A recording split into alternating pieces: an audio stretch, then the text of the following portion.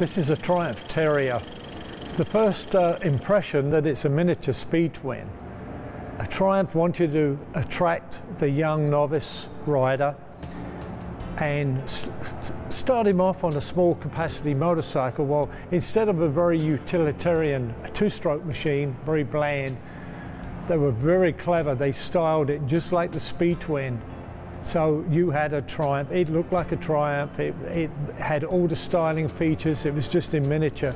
So hopefully when you were more affluent and experienced, you would graduate to a 500 twin. So this is quite a unique little motorcycle. Very few of these have survived. This one's in great condition, and it has all the styling cues of the big bike, and it would be very, very attractive to a novice rider in 1953, 1954. It was designed by Edward Turner, the managing director, and he had the eye for style. It's a baby speed twin. I mean, it's absolutely, the proportions are absolutely fantastic. Very attractive machine even today, 50, 60 years later on. When you're learning to ride a motorcycle, you often want to know what gear you're in. And there's a mechanical gear indicator on the nacelle, which is driven from the transmission by a cable, which is very beneficial for the learner. The engine is a single-cylinder motor, inclined overhead valve.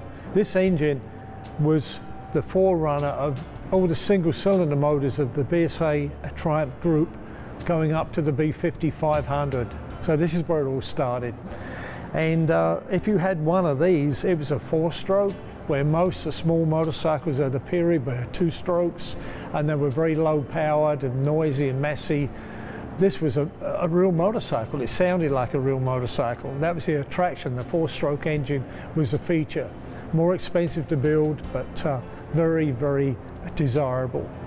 This little engine certainly was sired a line of motorcycles that went from 150cc, then the Tiger Cub 200, the BSA 250 C15, the 441 BSA, and finally the BSA B50 motocross bike. So from humble beginnings, it's amazing how the concept of the design of this unit construction engine just grew and grew and grew.